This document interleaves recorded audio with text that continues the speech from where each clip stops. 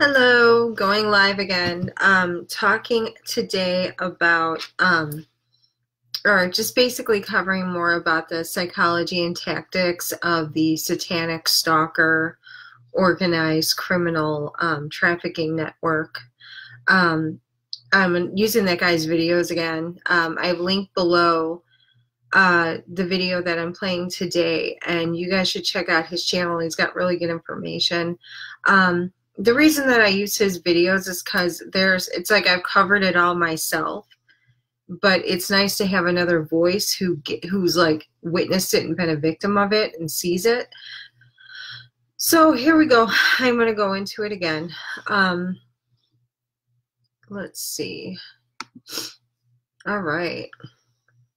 So she will then go on to discuss how witches use rituals and spells to work magic and to gain the things they want. Okay.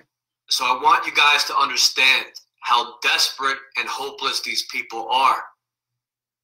For them to have to turn to magic to get what they want.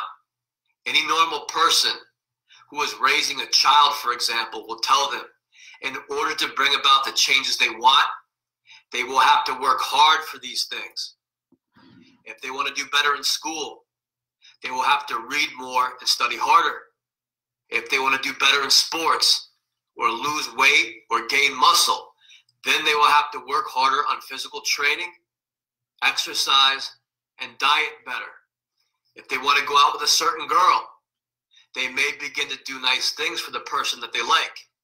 They may give that person little gifts, bring them flowers, remember them on their birthdays, write them letters or poems, walk them home from school, and just try to get to know them more personally.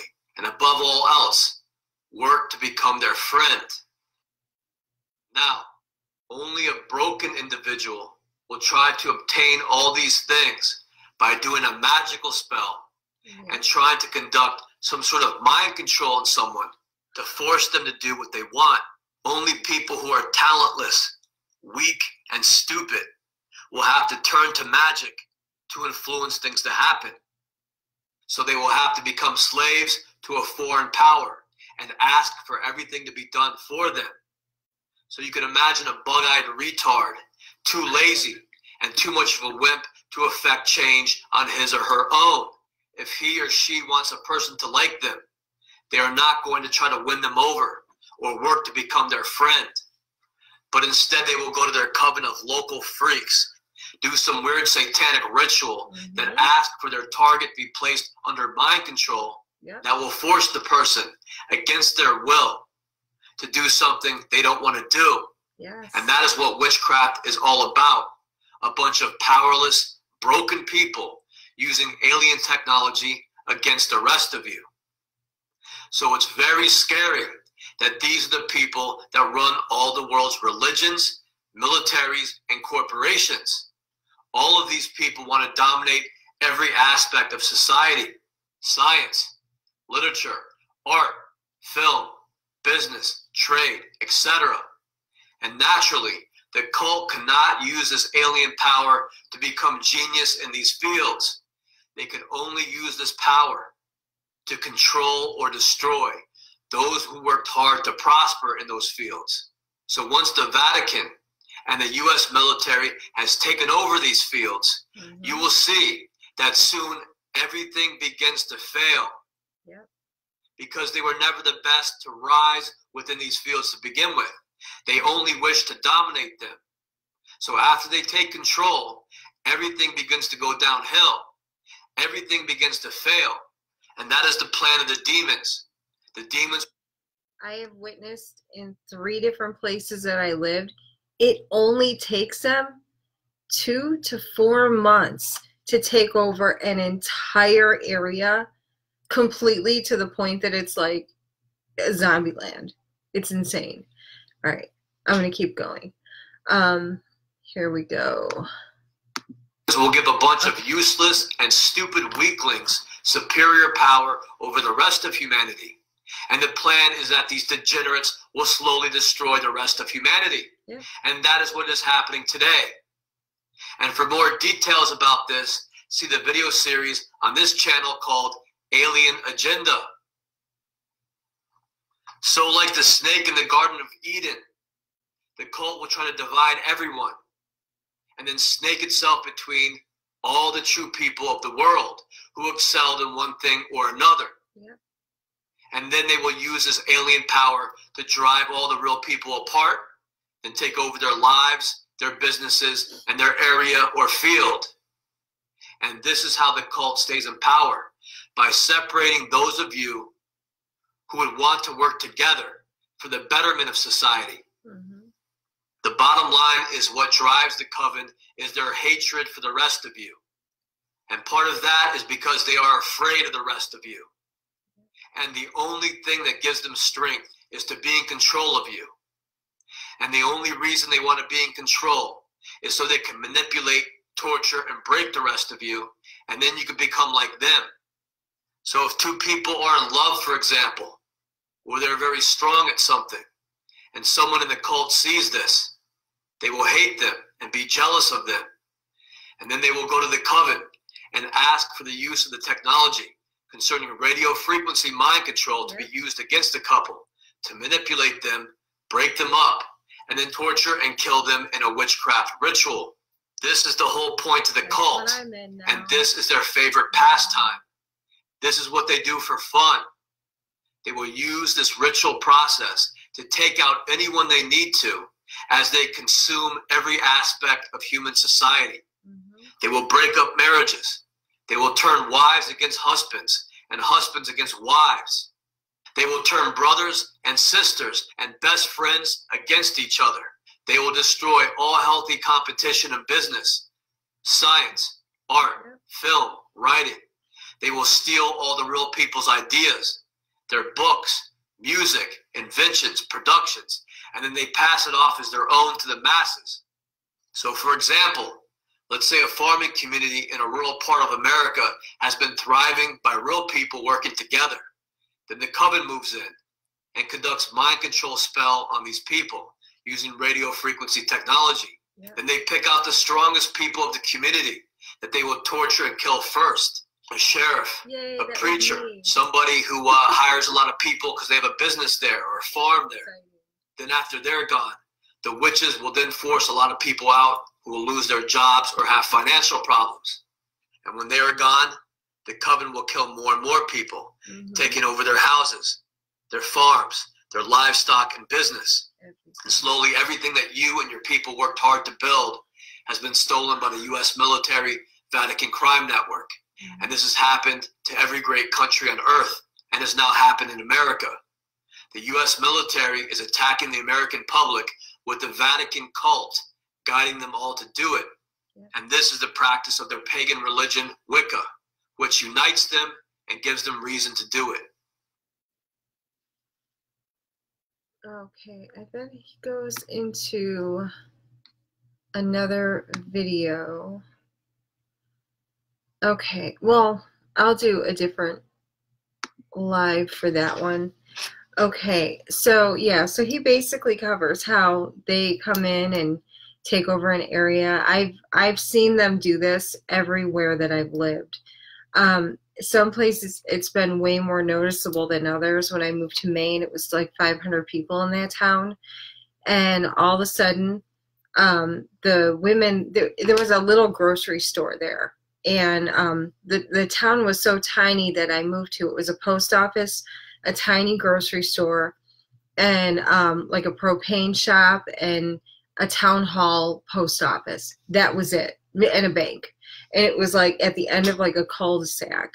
And all of a sudden, like I get there, and then within 2 months, the women at the store are like, who are all of these people? And I'm like, well, you know, and I kind of told them about how gang stalking, you know, worked. And they moved these people in all over the place. I overheard neighbors that were there for a long time that didn't know what was going on. They're like, who are all these people from New York? Apparently they were bringing them over from New York and then southern Maine, because I was like in like northern Maine. And brought in a whole bunch of drug addicts. These people were like disgusting. But the entire place, like the population doubled. Then I find out after I was only there, I got there Easter weekend, and I was out by the end of September. I found out later that they tripled the property taxes because the property taxes were only supposed to be $500 a year, which is super cheap. Then I went on their YouTube. Someone had a YouTube video of the house up there and said, "Don't move here. It's like Nazi Germany now." I was like, "What?" I'll post it. I'll find the video and I'll post the comment. I guess their property taxes tripled, and what their plan was, as soon as I got there, I had planned on going back to work and setting the business up again. Well, they had already had everything taken over, so I couldn't do it.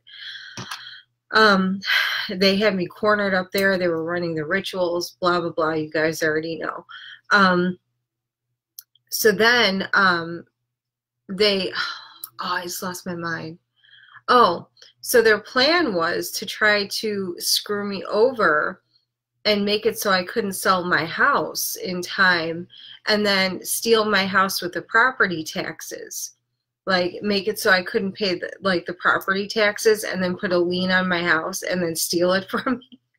Like, so they kept trying to get me to stay there past October, and I was trying to sell my house like immediately. You know, like I was there like a month and a half, and I was like, oh shit, I gotta move out. I have to leave. So a house I just bought, I had to put back on the market and sell, because I wasn't safe up there. And then it just got worse and worse and worse. And I was threatened by, I had an aunt that had came up, and because I didn't go back to Chicago with them, and I didn't go to a mental hospital, because I don't need a mental hospital. I need actual fucking law enforcement that like does their job, you know, or you know, something. And so she told me that my mental illness was only going to get worse. And then all of a sudden, everything was taken over on my devices by Cumberland, Georgia, which is what it was when I was in Chicago. It's a trafficking network. And so yeah, and then that was when like majority of like the really crazy things started to happen. I made my first video, and you know, but they had everything taken over, all my communications. They were filtering every phone, every email, everything that I had. I only had human traffickers and people from the cult calling me about my house. And then they were like lowballing me. Like, I'll give you $1,000 for your house. And I'm like, what? Then I did have a couple people that I could tell, because these people are like these like rickety looking drug addicts and shit. I mean, these are not like the upper echelons of the cult, because I've dealt with them before, and they don't do things like this. But the like rickety drug addicts and shit. Turns out that every single time that I went to my house to show my house to somebody, it was a trafficking scheme. So nobody actually wanted to buy my house. They were coming to see if they wanted to, you know, traffic me.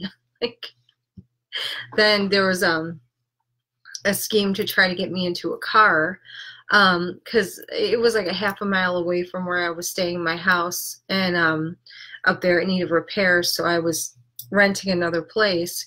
And so then I get there, they were trying to get me in a car really hard. Like, they were like, come on, get in the car, we'll go to the bank and I'll get the money. And I'm like, no, I'm cool, you know, I'll wait here. And I recorded some of those sessions when they were in my house looking. And I caught them like taking pictures of me and stuff. It was like really weird, pretending to be taking photos of the house, but they were like, I caught them snapping pictures of me. The whole thing was like crazy. So, but in every place that I lived, they had completely taken over the entire thing. And what they do is they set up like an entire security system. It's like a dome of like drones above the place. People don't know. They think they're stars. They have drones flying above. They think they're more secure, but it's actually like they're like trapped in there. They started evicting in Chicago. They evicted all kinds of people out of the trailer park, moved all kinds of like trashy people in. In Maine, they brought in all the rickety drug addicts. And then when I moved to Huntsville, it was a 21 apartment complex, and they moved in like all of these like crazy looking drug dealers, and it was horrible. Then the Mormons showed up, and turns out that they had apartments set up in there like Airbnbs, and then they would have gang stalker teams come in for like 4 to 6 weeks and then train on the gang stalking shit. Then they would like get out, and then they would leave, and I couldn't figure out why all these out-of-state people were here. It was an apartment complex. It wasn't a hotel. How are they only staying for 6 weeks? I'm like, who owns those apartments? Like, or who's renting them?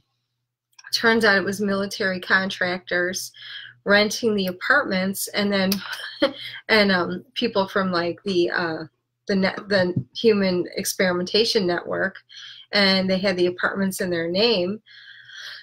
Because, you know, I looked everybody up in that entire place. Anything weird, I was like writing their apartment number down, looking them up on truepeoplesearch.com, looking up where they lived before, found common people that had like common apartments years ago that were also sketchy.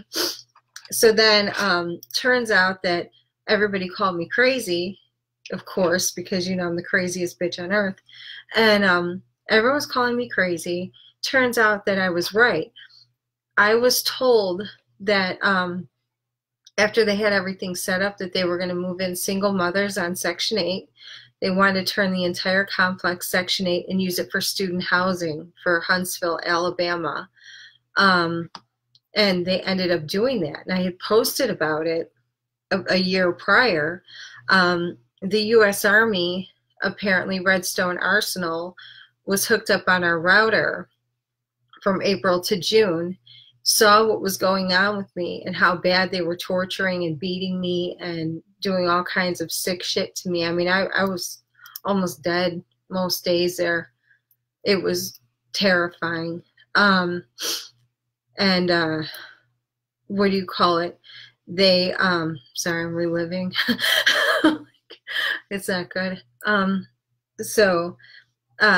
Redstone Arsenal pulled themselves off of our home router, and whoever was running it out of there, and they pulled the endorsement of the building.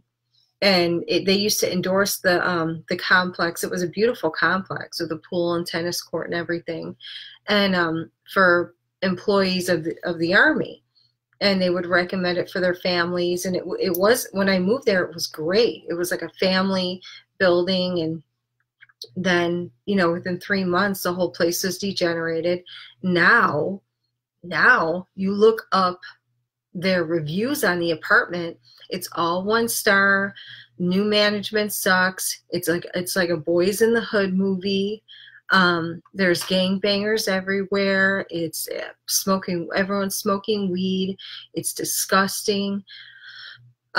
So you can see in real time when the gang stalker showed up is when the regular tenants started, you know, after about 9 months of it, they started to complain because everything degenerated.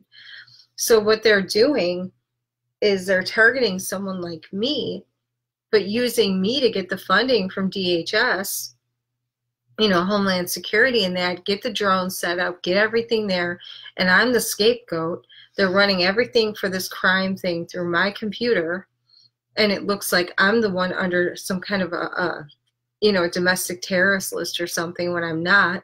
I can't use anything of mine. I mean, I use it, but it's not like I can't work. I can't do anything professional. So then what they do is they run everything through my computer, and then they use me for all kinds of sick shit that I don't remember. And then basically that's how they get their funding. And then when I leave from here again, anywhere it happened, you know, anywhere I go. So when I move again, they're going to do the same thing again because they're lying about me. It would be virtually impossible for a woman who has no computer, or I have a computer, but I have no reliable email. I don't have a telephone number. Nobody can contact me. I've been talking about this for 2.5 years now, straight, with tons of evidence. Do you really think that I'm like a criminal? No, I don't think so. I'm a scapegoat for all this shit. So, but I'm gonna keep doing it. So, anyway, I'm gonna go. So, thank you for coming on again. I'll talk to you later. Bye, guys.